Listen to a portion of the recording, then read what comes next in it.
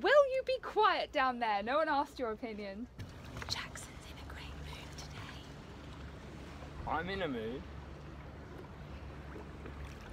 Queen Xanthe's in a mood. We are constantly stressed, and yeah, it can sometimes take its toll on your relationship. I bet your lips taste like summer. Kiss me out of this blizzard. Ignore the woe in my eyes. I'm just annoyed that it's winter.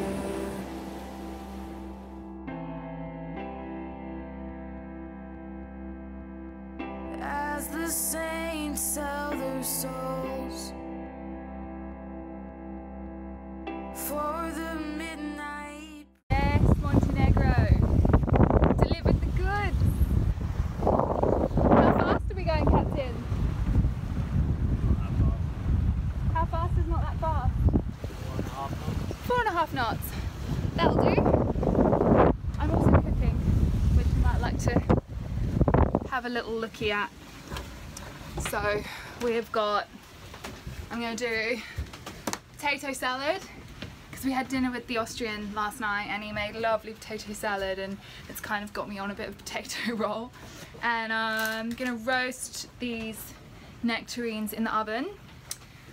See how that goes. Just kind of sounded like it would be nice, and Jackson loves fruit in his salads, so I'll let you know how that turns out. And then we've got in here lots of nice things. We've got a head of lettuce, and I'll put some onions in there, and we'll see what else looks nice. Welcome to my wobbly kitchen. I'm really happy, but I can't tell you why there were tears. That ooh, ooh, ooh, ooh, that ooh, ooh, ooh. We got snaps in Et voila! In the end, what went in there was a boiled egg and some boiled potatoes, some lettuce, some onion and beetroot, and some roasted nectarines, and on Jackson some ham, on mine just not, and some mustard and lemon dressing and salt and pepper. That's all. I've got something for you, Captain. Oh, thank you. Just give me 1 second. green, and now that it's over. We just had to run in and roll up the jib because this guy started going honk honk, basically saying get out of my blimmin' way. Didn't want to run into him. Bye. Oh, hello. Yes, there you are in all your glory. There's no plan. There's no plan. This is nice. We've got blue again. We left the fjords yesterday because we missed the nice blue water. In the fjords the bottom's mud, so it's all kind of black, brackish sort of water, which was lovely, but we wanted to do a bit of diving, so legend has it there is a blue cave somewhere around here. So Captain is setting up the tender. We've got up super early to avoid the day trippers, because things like this in the Med, my friends, get pretty blimmin' hectic during the day. So best bet is just to get there before or after everyone else. Don't even have time to drink the coffee. We're going.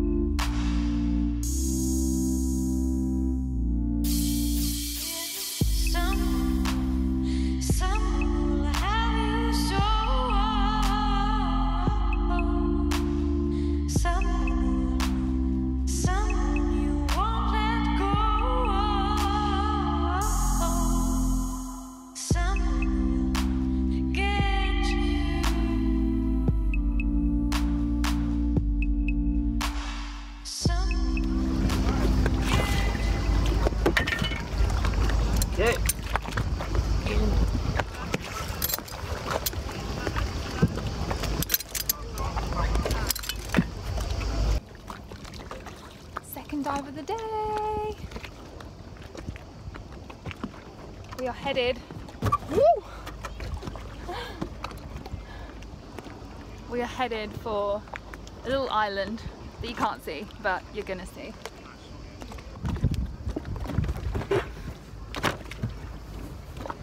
All right, Captain. Well, you don't make it easy for me. Just sit right in the way. It's not about how good you look, it's about how hard you try.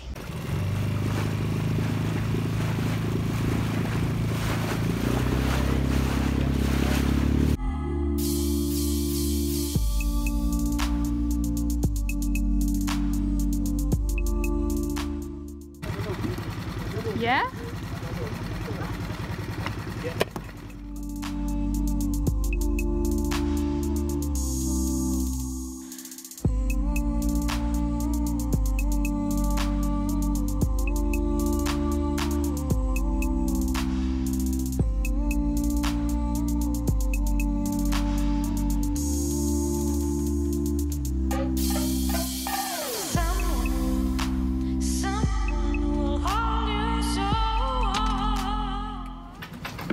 So did you put the drogue out last night to stop the boat from rocking so much?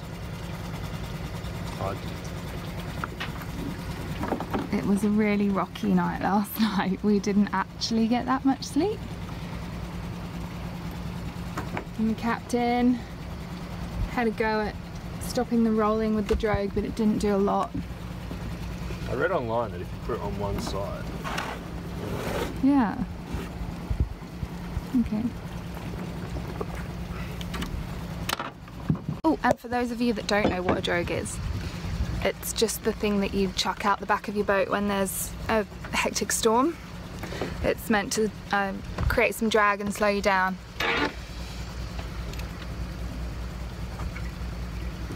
The drogue. Yeah. Operation try and fix my camera.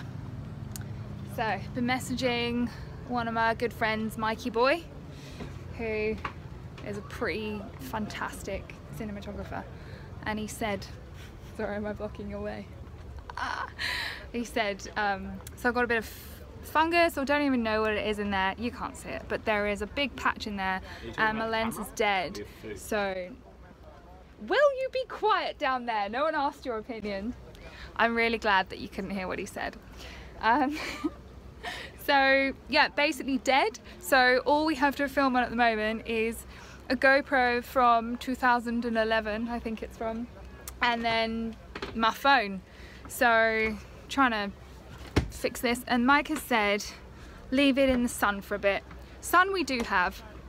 I did look at some YouTube videos of how to disassemble it, and apparently there's a lot that can go wrong. I know there's probably a lot of people who are going to say, oh, it's so easy. It did look quite straightforward, but there is a lot that could go wrong, and I'd rather not stuff it up. So leaving this out in the sun today, and we shall see. Really hoping it works. If it doesn't, ho hum. Can't afford a new camera yet, but try and sort that out. Okay, bye Lenzy. Let that marinate while we're in town. Do you want to put the iPad away? Yes. I've got to do everything. He's just chilling out, putting his flip-flops on, and I've got to tidy everything away. So I cleaned the whole fridge today, and cooked your breakfast and cleaned it. Okay, witnessing a domestic right here. Yeah, so we're in a town called Sweaty Stefan. There's a lot of sweaty people in Eastern Europe. I think I'm going to Google what it means. I think it might mean saint or something, but it's just, there's like sweaty Marco, sweaty Nicola, sweaty everyone. So today Stefan is sweaty, and it looks really nice. I can't wait to show ya. It's pretty much our last little jaunt in Montenegro.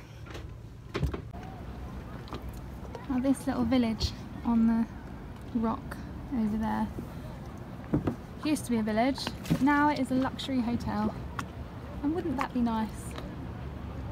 And they've got their own little beach round the other side, I think. And then this is Sweaty Stefan's main public beach with lovely mountains backdrop.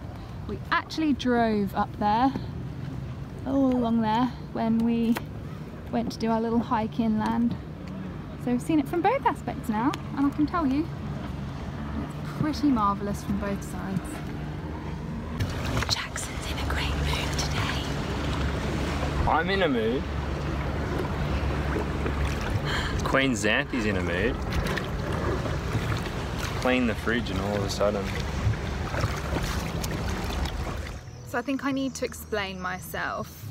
I've been really picking on Jackson today, and he has been in a bad mood, warranted, but it's been because our water pump exploded, and he's had his head down the cupboard trying to fix it the whole day. Haven't you, babe?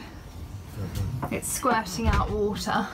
Somehow the accumulator has got a hole in it. I don't know why. And it's squirting water like a spout. Which means can't have a shower, can't do the dishes. So I tried to epoxy the hole up. However, there was still pressure going into the accumulator, even though I'd turned the system off and drained it. And so a water bubble formed under the setting epoxy. Epoxy takes 2 hours to set or something. So now I've had to completely disassemble the accumulator to drain all the water out of it and turn all the power and pull the power cords. I don't know why I was doing it. Oh, babe. You look so tired. And if there's one bit on this boat that you just need to get your whole body into, it's that one little cupboard. And it's like you're part of a circus contortion act to get in there. And then add your girlfriend trying to cook dinner at the same time, and it's a magic combo. Yeah, especially when your head's next to an oven. But look, at least we got a pretty good sunset. Sweaty Stefan turned on the goods. I was about to say my captain's having an early night, but we've got to wait an hour for the epoxy to dry, so God, this boat life sometimes can just be like watching epoxy dry, can't it, Jackson? Why don't we just leave it? Yeah, we can leave it. Just need to brush our teeth in the sea, and you're gonna have to sleep next to stinky pits tonight. Now you know the taste of it, and you've only been out of water for 4 hours. And there we were, just thinking water falls out of the sky, doesn't taste of anything. It's like liquid gold on this boat now. We also ordered the water purifier today, on topic of water. We did. It was blimmin' expensive, but it's, you know, when you go to the supermarket and you're hungry, or we were, and then you just buy ridiculous, just like all packets of cookies and stuff. We shopped for a water purifier when we were thirsty. Same effect. That's so true. Alright, good night, Sweaty Stefan. You've been great. You having a little shower, Captain? Yeah. That'll do. Oh, the moon. Lovely moon. What's up, YouTube? Thanks for watching this episode. You may have noticed we were bickering rather a lot in this episode, and we didn't want to hide that from you because we feel that a lot of sailing channels don't actually show how hard it is to maintain a relationship on a boat. It's a very small space. You can't run away from the other person, and emotions run really high. They're so heightened in such a small space, and because you can't run away, you have to face them. So it is a really challenging environment. The boat is also our one worldly possession, so there's a lot at stake when stuff breaks on here, so we are constantly stressed, and yeah, it can sometimes take its toll on your relationship, but we've kind of made a promise that we'll always prioritize our relationship over everything else. So yeah, basically don't panic. What you saw there is so normal. We're not going to break up. In fact, I thought I would take this opportunity to tell you just how much Jackson means to me.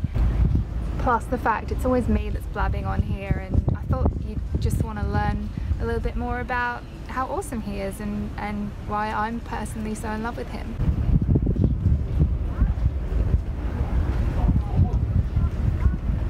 Just gonna shut this just in case you can hear me.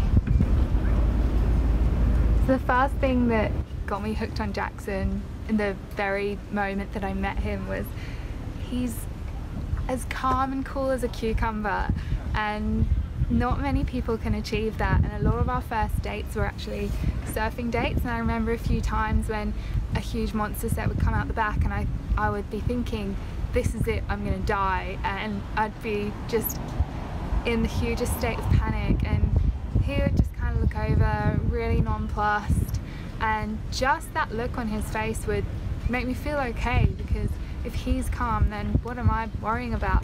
And it really does transfer in many areas of our life, and since knowing him, I'm a much calmer person myself. Secondly, he does not give a toss what other people think of him. He dances to the beat. Just YouTubing.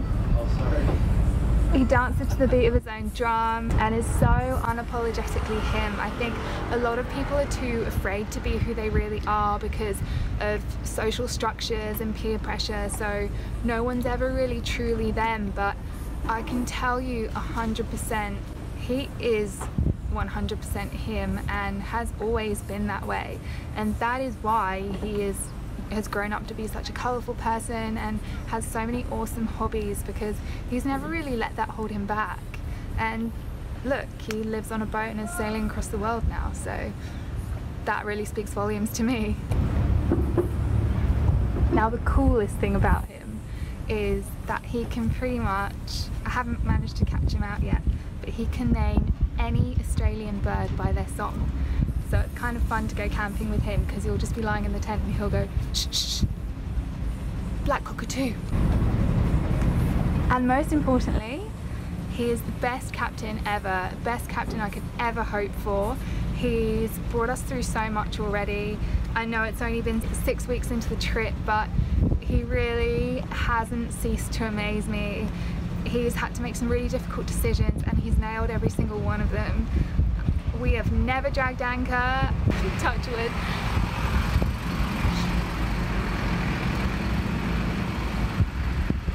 And I've never seen him Chinese jibe, although he's told me that he has a couple of times while I'm sleeping, but I haven't seen it yet. So yeah, he's someone that I can really rely on and trust to be my captain, and that's really important. So. And he's pretty damn good company, which is just as well, because he's the only person I've got to hang out with most of the time.